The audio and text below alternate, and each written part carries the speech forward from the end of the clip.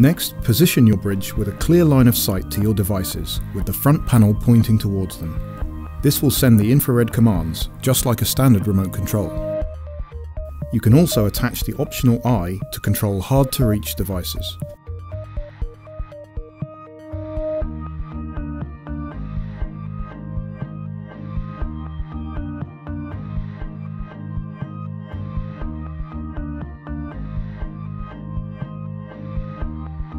As the bridge is now connected to your network, you can also use the UTP cable to connect non-Wi-Fi devices, such as this set-top box, to the internet.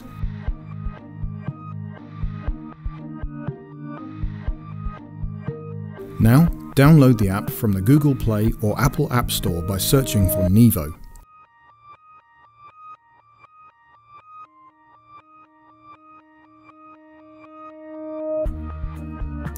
Once installed, you will see a brief tutorial and the app will begin to search for the Wi-Fi bridge.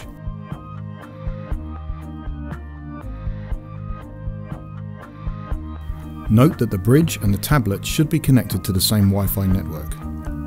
Once the bridge is found, you can choose the room that you are setting it up in and press OK. In case you have purchased multiple bridges, you can identify them by the MAC address printed on the sticker on the foot.